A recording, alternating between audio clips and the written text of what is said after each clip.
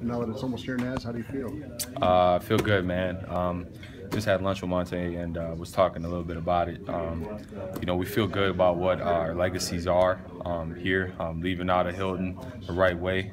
Looking back at our schedule and how tough they've been and our record and how good they've been since we've been here. It's going to be a special night tomorrow. How would you describe your legacy?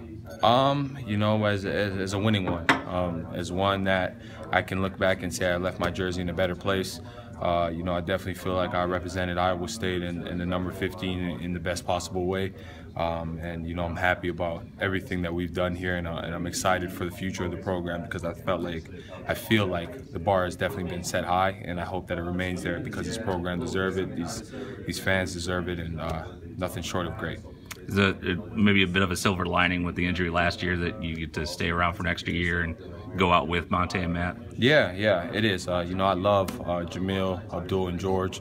Those guys are my guys forever. And it sucked that I couldn't finish out the season last year or my career. But everything happens for a reason. There's a reason I'm finishing out with these guys, and backs against the wall.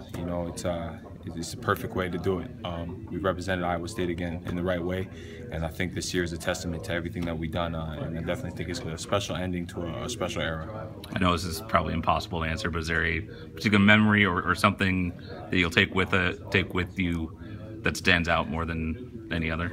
I'll definitely always remember the 2 Big 12 wins, the back-to-back championships, and advancing to the Sweet 16 over North Carolina. I didn't come here for any personal accolades or anything other than winning and bringing a winning tradition to a program.